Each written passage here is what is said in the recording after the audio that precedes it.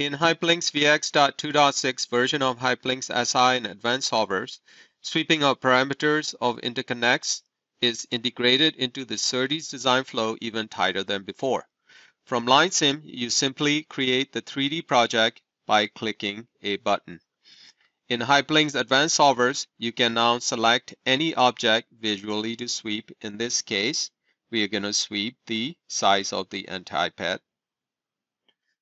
You can vary the shape size by set number of values or using a multiplying factor or by adding a certain value to the existing shape size. We'll use the multiplying factor in this case.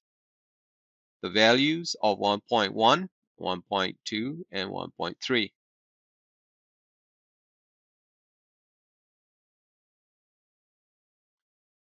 Another example is you can vary the distance between the two vias using the bounding box. Once the bounding box is drawn and choose Sweep Vary Parameter, the parameter is added to the same Open 3D Explorer project. We'll draw another bounding box for the other via.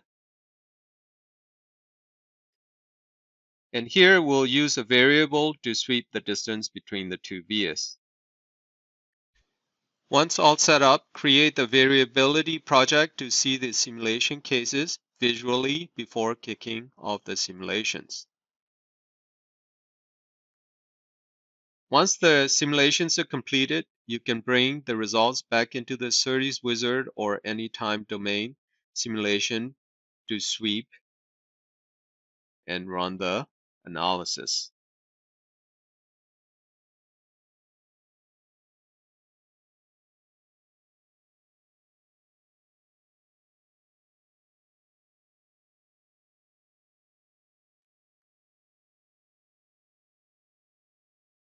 Now the report shows which combination gives you the best margins. From post layout flow, we have the similar capabilities. Simply open the 3D area that you want to optimize in Full Wave Solver, and you can do further sweeps to optimize your structure.